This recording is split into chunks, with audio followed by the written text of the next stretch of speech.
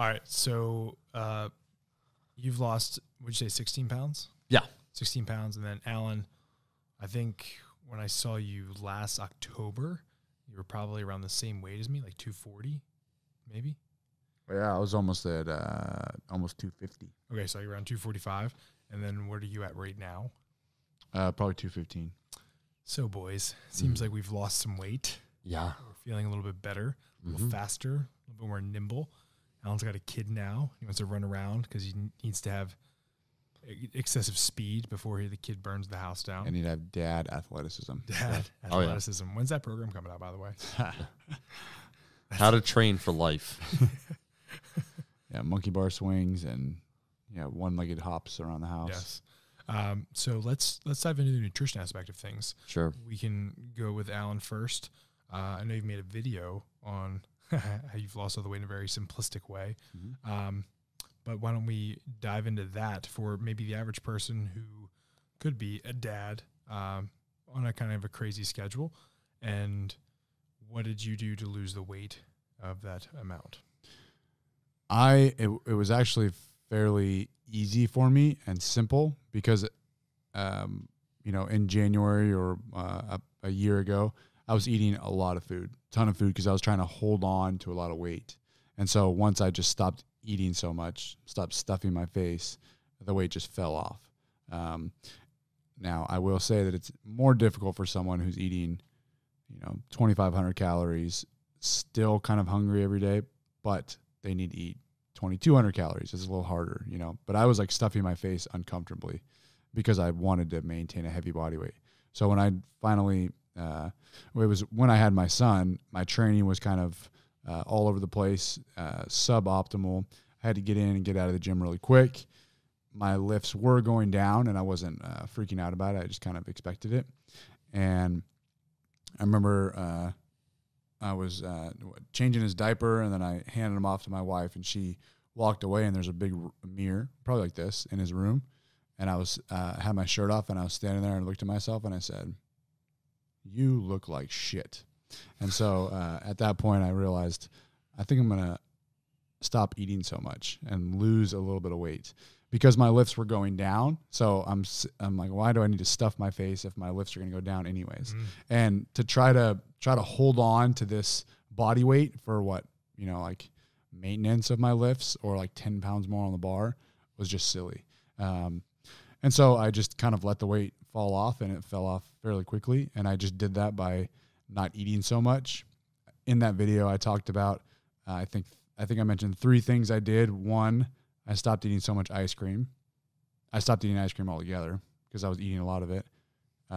2, I would just have 1 plate, breakfast, lunch, and dinner. I wouldn't go get seconds. And 3, I stopped snacking so much. So I just ate breakfast, lunch, and dinner. So those were basically the 3 things that I did. I didn't mess with macronutrients at all. I really didn't eat any differently other than the exclusion of snacks and ice cream. And I just ate a little bit less. And I did that. And then, it's now October, and I've lost a year. 30 pounds. Well, I probably started that in January. Okay, in January. So, yeah. And we can kind of go back with Omar after this little quick thought. Do you think, excuse me, that a lot of people maybe think that, if I put on all this weight, I'm going to have a very substantial strength gain, or get caught up in that mindset of, if I just keep putting on the weight, my numbers will increase. And do you find that it's often true, or do you find that maybe it's not what it's all cracked up to be, in your opinion? I do think that increasing your body weight will increase your lifts. Whether it's worth it, that's your judgment call. But I do think that an increase in body weight does help your lifts. And but I wasn't really interested in putting a couple pounds on the bar, especially because I couldn't train that hard. So I knew that my training was not optimal, so I didn't need to match my food to like completely optimize my body weight either. I wanted to lose some weight because my strength is going down anyway. So I was like, this is, I guess, a good time. I'll ride this roller coaster down. And I would frequently convince myself that, one, even when I was 250, you're not that strong, and then I would say there are plenty of guys at, this kind of goal weight of, I'll get down to 225 or 220 to fill the 220 weight class. There are plenty of guys at 220 who lift hundreds of pounds more than me, even less than 220. And so I would convince myself that, hey, if they can do it, I should be able to get pretty close. There's definitely, I was expecting this adjustment period, and I'm still kind of in it to get used to this new body weight. But I still remained optimistic. I didn't say like, well, the best is behind me. I was like, yeah, there'll be a small adjustment period. I'll ride it out. And I think I can drive my lifts past what they were at 30 pounds less body weight, because 220 is not a feather, so. And then where are your numbers at comparatively then and now from last year? I don't know. I haven't done a single on my lifts or really tried to PR since January. Okay. I know that I'm training for a strongman competition right now, and I feel really prepared, and everything's moving in the right direction as far as those 5 lifts, and that's what I'm more concerned with. I have not been worrying about where my bench is at. I've just been trying to drive up my push press, my Viking press, stone loads, car deadlift, stuff like that. So have you felt different physically, like losing the weight? Like, have you noticed like, damn, like I do feel lighter, or like I move better? Yeah. I'm not constantly feeling like I have to burp or take a shit, which is nice. That's solid. Yeah. And then my clothes. It's probably like underrated, but like, I've noticed that flying is a little more comfortable. Like just I lost like 5 inches off my waist. Wow. And so just sitting like in a normal chair is more comfortable. My clothes fit more comfortably. And so that's all nice. Have you gotten like any like health markers? Like I haven't done any blood work or anything. It'd just be interesting. Yeah. I'm sure it improved. Yeah. And pull-ups are a lot easier now. So that's nice. I miss doing a ton of pull-ups. Yeah. Did someone say pull-ups? Oh. Nope. Well, that's Here we go. Perfect. Nope. Here we go. Oh, yeah. So let's hear your nutritional advice. I know you have Eric Helm, so I guess is overseeing you, right? Yeah, loosely. So I'm doing this myself with his overarching guidance. If I want to get really lean, to the point, kind of like what Alan said, where sometimes it's nice just to give your programming over to someone else, right? I'm not at that level of complexity where I think it's not only outside of my control, but I don't want to deal with that mental hassle. Losing this weight has been quite easy. But if I wanted to get to the next level of leanness, and I think there are certain tiers and certain physiological markers, and it just gets progressively harder, I would absolutely use Eric, just because it'd make that process easier. Mm-hmm. So you guys have both been like, it's pretty easy. So for the person who's saying, fuck you right now, sure, this is very hard for me. Yeah. I'm struggling. I've tried and I keep trying and it's not happening. What would be some tips of advice you would give to them to help them get to their goal? Yeah. I would say first, it depends upon where you're starting. I brought up the physiological markers for a reason. If you want to get really shredded, it's very hard. I think the complexity increases the leaner you get. If you're over 20% body fat and you're trying to lose weight, I think even satiety signals are different, right? You will get hungrier when you're below 10% in an absolute way. There's no doubt about that. If you're over 20% body fat and you have a good amount of adipose tissue and you're just trying to feel healthier, it's more psychological than physiological. And so that's a different conversation entirely.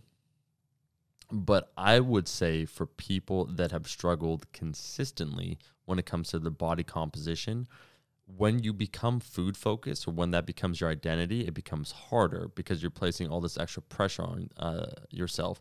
And there's 2 individuals. There's Danny Lennon and Cliff Harvey, who we had on an episode about carbohydrates, talking about the 2 different types of individuals when it comes to dietary compliance. And essentially there's the all or nothing gang, and that's kind of the people I feel that fail. And then there's kind of the moderates. So when it comes to food now these days, I've turned more into a moderate. I never had a bad relationship with food. I was just more like, nope, I got to do this. Okay, whatever. For those that struggle, that probably are more absolute, more all or nothing, I think changing the goal, kind of shifting the goalposts, as they say in argument tactics, makes more sense. because when you become food focused, or when you think about food, you're going to become more food focused. When you think about your composition, it's subjective, right? You're looking at yourself. It's hard to be objective. In fact, it's impossible. It's not like lifting weight, right? Where it's like, I hit this number. It's like, well, how do I look? It's like, well, how do I think I look?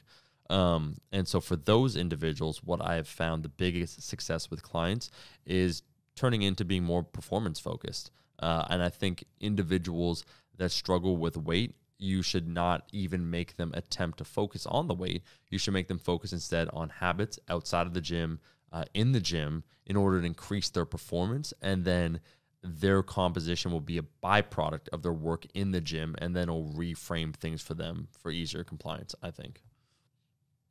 I think that the most difficult part of losing weight is kind of what Omar was talking about, but it's behavior change. Mm-hmm. And you really do have to reframe your thinking. I've talked about this in a video also, that for me, I would always associate being hungry with, a negative effect on my lifts. Like, I'm hungry, I'm losing body weight, I'm getting weak. Oh, I'm hungry, I went to bed hungry, tomorrow morning's squat session is going to suck. And so being hungry was always a bad thing. But I've just accepted that it's okay to be hungry. I'll eat later tonight. I don't always have to be full. And I would associate being full with strength. Oh, I'm going to stuff my face and get so full, and I'm just going to crush squats tomorrow. And so those were a lot of, I think, harmful narratives that I was telling myself. And so reframing my the story I was telling myself was really helpful. And I think as far as behavior change goes, I would say some helpful tips would be, go to the grocery store once or twice a week, get what you need to get, follow the list, and keep that in your house, and don't eat out. As hard as that is, it's not simple to lose weight or to change your behaviors, but I think that's helpful for me.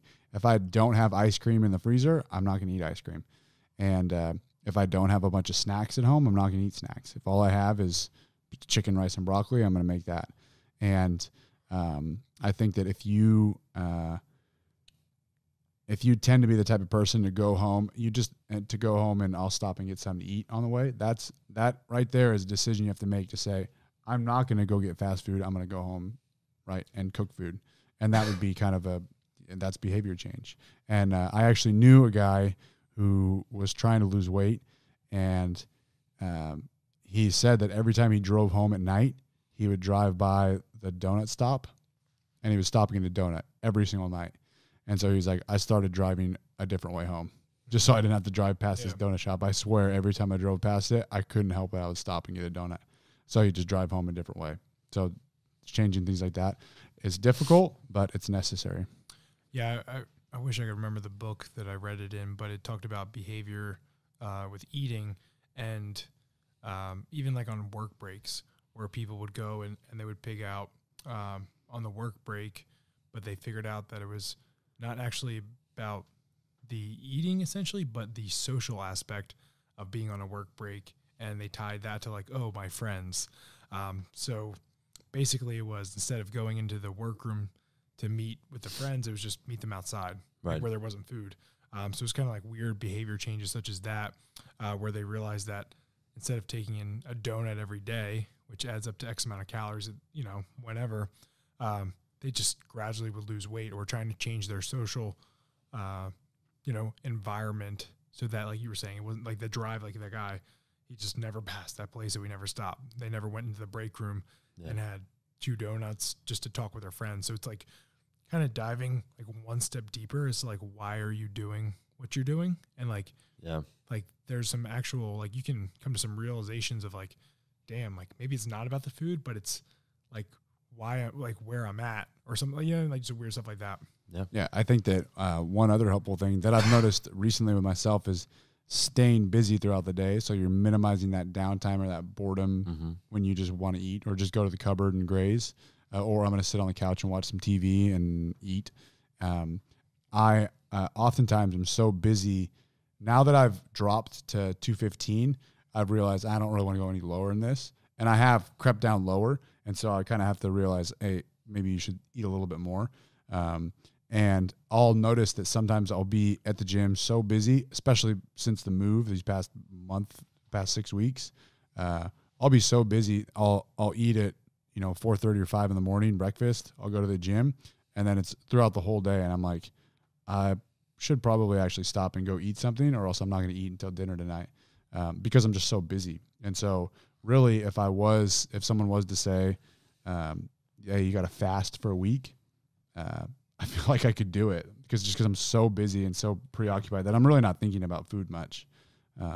So it's helpful to stay busy.